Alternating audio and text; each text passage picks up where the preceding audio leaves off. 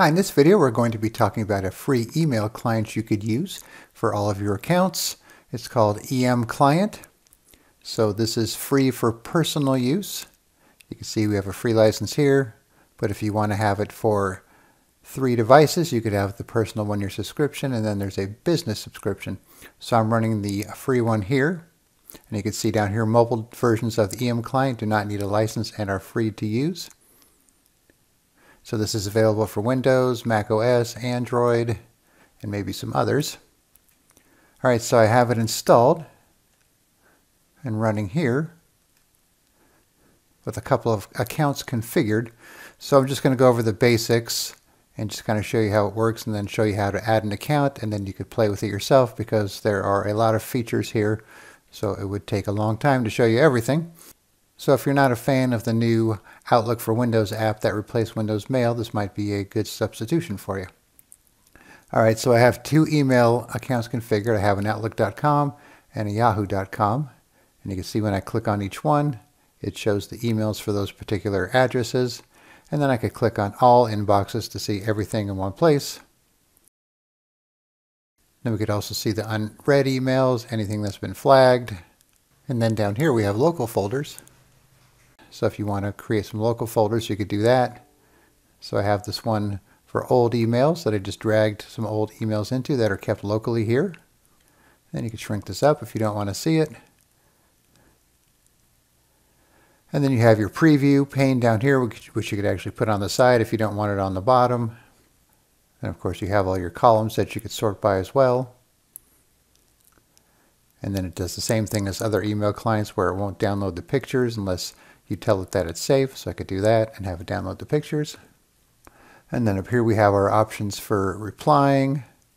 It even has some AI features if you want to have some replies created for you. Reply to all, forward, you could mark them with specific categories here, or read or unread. You could archive them, you could snooze them. There's some quick actions here. So I set up one for delete forever, Control D. So if you click on manage, you can see this one.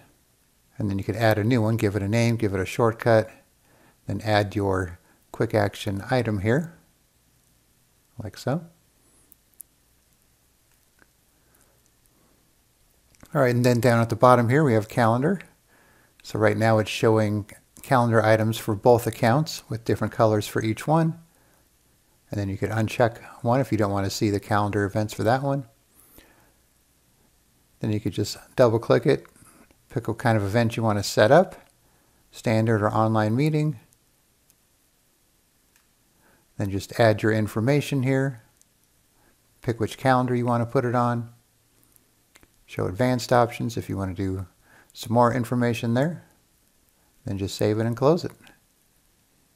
Alright, and then you could sort your calendar view, day, work week, week, upcoming month, and agenda. Edit and delete your items. And then here we have contacts.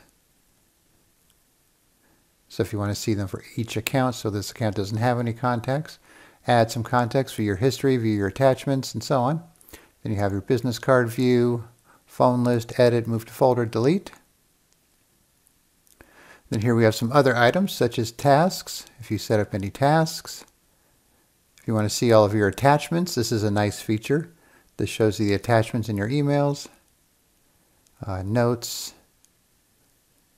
Then you have stuff for widgets and chat and some navigation options if you want to remove something from the list that you're not going to use.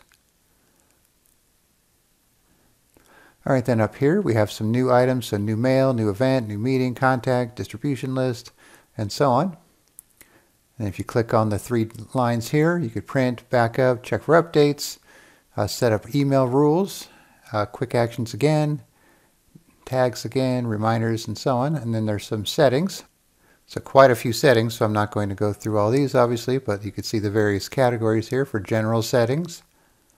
Then you have appearance settings, mail settings, encryption, calendar, contacts, and so on. So quite a bit of settings there.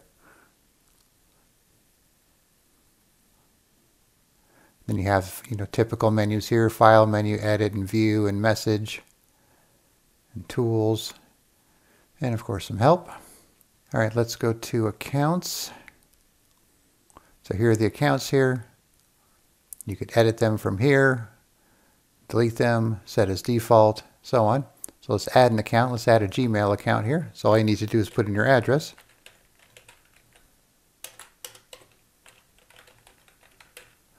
And click on Start. You could change the name if you want. All right, so you could set up encryption if you want for this account, but I'm just going to do it without encryption. All right, click on Finish. You could even change the avatar. For some reason, it didn't find the Gmail avatar. So it's going to open up your web browser to give EM Client access to your Google Gmail account here. Put in the password. Then you have to go through the security here. So we'll get a verification code. Type that in.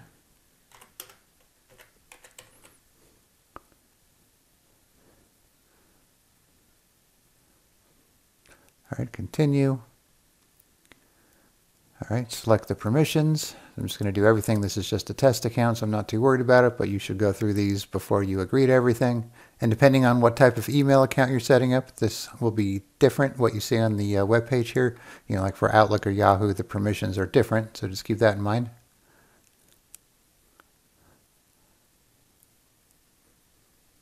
All right, click on Finish.